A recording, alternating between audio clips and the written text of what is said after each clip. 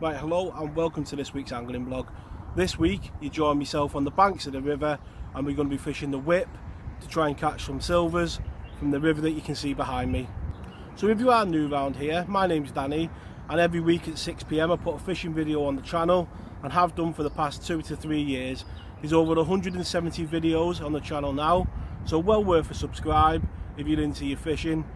Through the course of the year we do all manner of fishing on the channel, from pike to carp to dace, and as you can see today we're on the river fishing for silvers on a whip. So the river behind me, although it's called a river, is quite deep and slow moving and can resemble a canal at times. It's certainly nothing like the River Severn or the River Dee that you would encounter on the channel if you've watched it for a long time. What it does mean though by being slow and deep is you can get away with using the pole and the whip, and the whip is what we're going to be using today. It's an excellent tool for fishing a venue like this where you're fishing for small silvers and maybe a bonus bream, where you can swing them silvers to hand but you've got a bit of power to play a bream. So that is what we're going to use today. So let's take a look at the tackle that we're going to use today. So I have made a few videos on the channel using this whip and I do get a lot of questions on it. To be honest with you, it's one that I've had since I've been a kid. It's a 5-meter whip and it's perfect for the venue behind me. Terminal tackle wise, I've got a 1.25 gram float and I've got that fished all the way down. As you can see, it's quite a deep venue, to a bulk shot, and I've got 2 number 8 Dinsmore droppers all the way down to a size 20 hook. Let's talk about the bait that we're going to use today. The first thing that I did when I arrived at the peg was mix the ground bait, and as you can see today we're going with Bait Tech Pro Natural Dark. It's a heavy ground bait and it takes on a lot of water, so it is vital that you do mix that ground bait when you first arrive at the peg. Once it's mixed, put it to one side to settle and then begin setting up your terminal tackle like the whip, your landing net, the keep net and all that type of stuff. By the time you've done that, 15-20 minutes say, the ground bait will be ready to go through a riddle. So we'll pass the ground bait through the riddle, and as you can see it's a much different animal once you've removed them lumps from it. Them big lumps of ground bait are what are going to overfeed the silvers in the peg, and when you're fishing for roach and skimmers you don't want that in your mix. So once that's been mixed, I've put 6 handfuls into my side tray box that I'm going to use to begin to feed the peg. Into that I've mixed in hemp seed and micro pellets. As I say, there's a lot of skimmers in this venue and bream, and I want them pellets to attract them into the swim. The hemp is heavy, so it'll keep the fish in the area when we begin to fish for them, and you can fish the maggot over the top.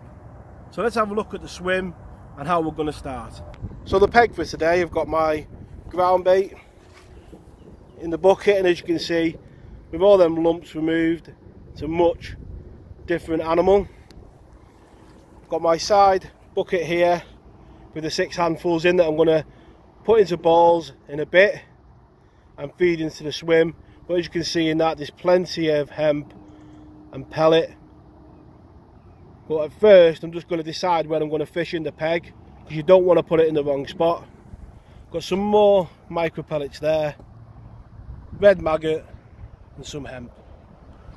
The swim, as you can see, it's quite featureless, but it's going to be fishing round about here on the whip to hand, not too far out. It does go out to about probably 15 foot out there, but we're fishing in more like, I don't know, about maybe 9 or 10 on the shelf.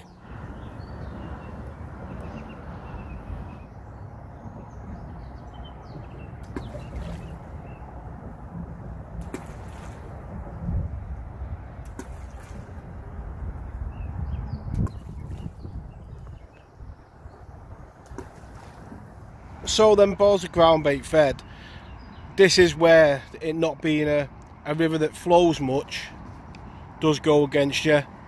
And say I've just fed them balls of ground bait, we've got on the fish, but it's where the river does go against you that it doesn't flow, because it's not going to wash your bait downstream really. You've got to wait for the fish to come into your area, a bit like a canal. But we'll get this fish out and take a look at it. A lovely roach, and as I was saying, just coming after feeding them big balls of ground bait. 6 balls of ground bait went in, and almost within 15 seconds of putting it in, we've had a fish.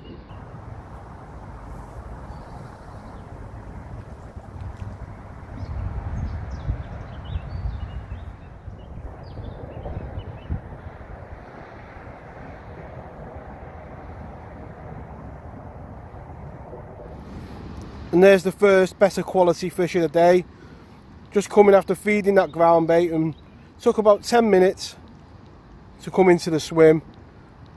And I think it's a roach bream hybrid, but great fighting fish on this whip, and great to see some better quality fish coming into the swim.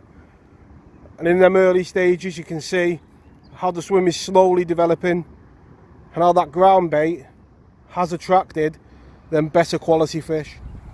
So very next fish, hooked into a quality fish. It's keeping really deep. So I don't think it's massive, but on the whip you just got to take your time and play the fish out. And so you're only on a 1/7 bottom and a 3 pound main line. You just take your time. It looks like it's a skimmer, and then micro pellets are just starting to attract these into the swim. And in this deep water, he's putting up a really good fight.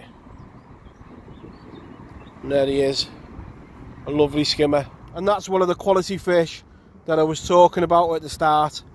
The fact that that's come in the first hour is a great sign.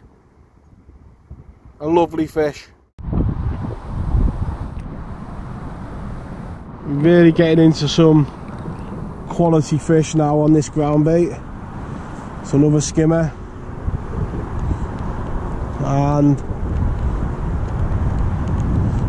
just feeding that hemp and then the odd big handful of maggots every couple of casts, and a nugget of the ground bait. And it's just keeping the swim ticking over in great fun. And as you can see, the rain started coming down, which was predicted. But when you're catching skimmers like that, you don't really feel the rain. So when fishing a deep swim with an Olivet, your whole setup has got to be geared at keeping them fish in them bottom layers.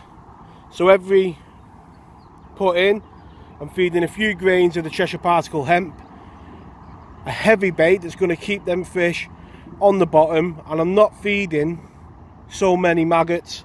Probably every 5 or 10 trots through, I'll put in a good handful of maggot, again ensuring that some of the bait is getting down onto the bottom.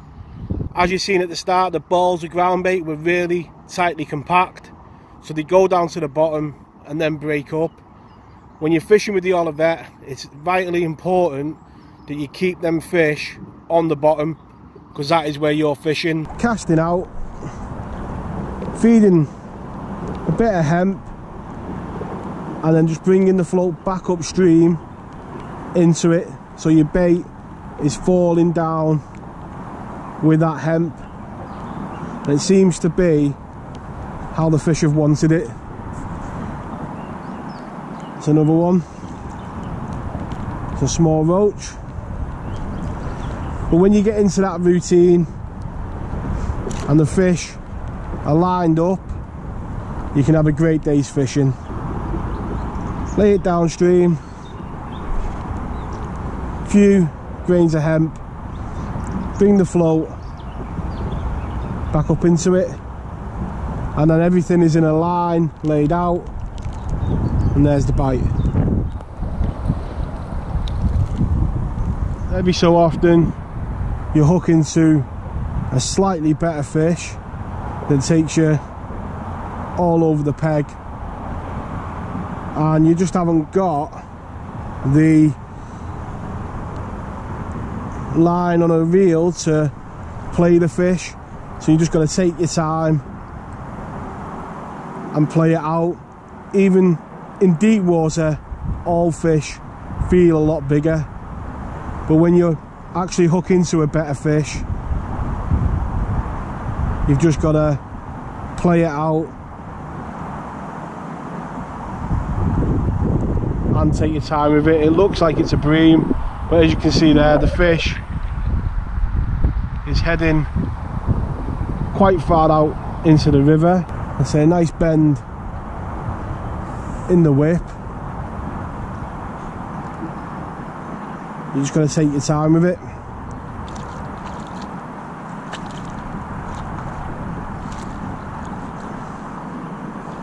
And he's ours. And there's that fish. A cracking fight on that whip. And if these are about, then there's no reason why there can't be proper bream in here. Some big bronze slabs. But that is a cracking fight on that whip. Let's get it straight back.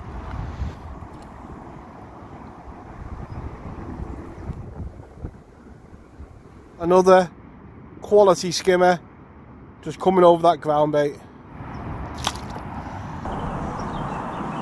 So when you're getting quite steady bites, the main question in your head is when to top up, and it can be quite a difficult one because there's no right or wrong answer to it that fits every box. You just got to judge it on the day, and we are getting plenty of bites, and I am feeding the swim with the nuggets of ground bait that you can see on screen now, and we are getting plenty of bites from the roach of that size, so we are keeping the swim ticking over with the ground bait.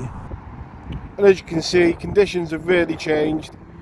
We've got quite a chop and an upstream wind now, and because the river would normally flow that way, if it was a normal river, it would counteract the wind blowing that way. So what I mean is, your float would still move slowly that way. Because the river lacks flow, the wind is controlling the float now and blowing it upstream, so it is making presentation difficult. So you'll have to excuse the wind. As you can see, it's really bad. We're just hooked in to another good fish. I'm playing them on the pole, on the whip.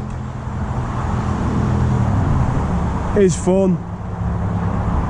Got your heart in your mouth at times because you feel a bit out of control, but this fish isn't half pulling. I think it's another skimmer, but when they move out off the shelf, you've just got to almost hold on, and this wind isn't really helping. As you can see, we've got some big waves on the water, but it is a nice skimmer.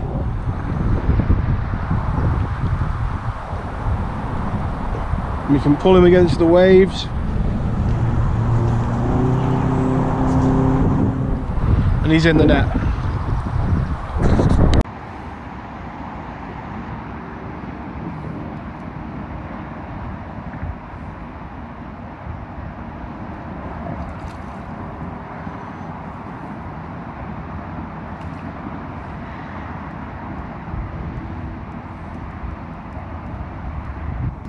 Fabulous fishing.